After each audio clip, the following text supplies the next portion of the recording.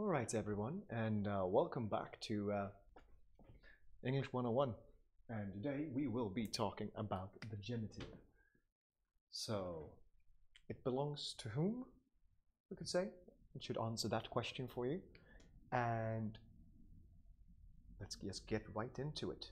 Again, this is a short description or repetition just to get you guys back up to speed on what the genitive is and how it can be used. And as per usual, right down below here, you can find a couple of quick exercises just to see if you remember and understand what's going on. So, let's go. So, basically, we have two versions of the genitive.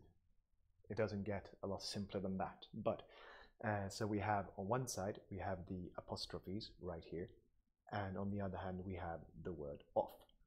So, apostrophes over here. When it's singular, you use the apostrophe and the S. And when it's plural, you just use the apostrophe. Okay?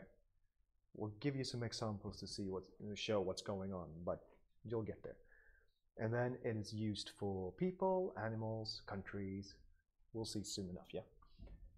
And the word off is used for things and subjects, which we'll get to in the next slide in 3, 2, 1. Here we go. So, examples.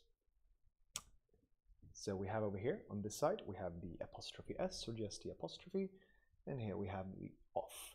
So, first example here, the woman's bike. That's singular, it's one woman, and it's her bike. So then we have apostrophe S. An hour's trip, singular. Apostrophe S. Then we have Chris's parents, singular.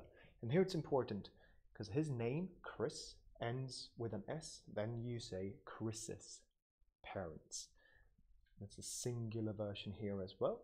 And then we check the plural down here at the bottom. The Andersons' home. Some people would pronounce it the Andersons' home and the Andersons' home. In this case, both is kind of accepted in spoken language, but this is how it's spelled. So, any questions on that? Can't answer them because it's not live. So, go over to the other one here when we have off.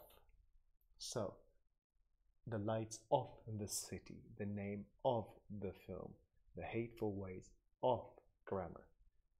All these things are, as you can see, things that show who owns something. It belongs to whom was the question we asked in the beginning. And here we show how it works. So it's who owns the lights? Yeah, it's the lights of the city. So the name of the film, the name belongs to the film. The hateful ways, they belong to grammar. Or the bike belongs to the woman, or it's the parents belong to Chris. Yeah, it sounds weird, but that's how it works grammatically. So, check out the little exercise down below, and I will see you guys soon in the next episode where we will talk about nouns, as we can see back here. So, have a good time.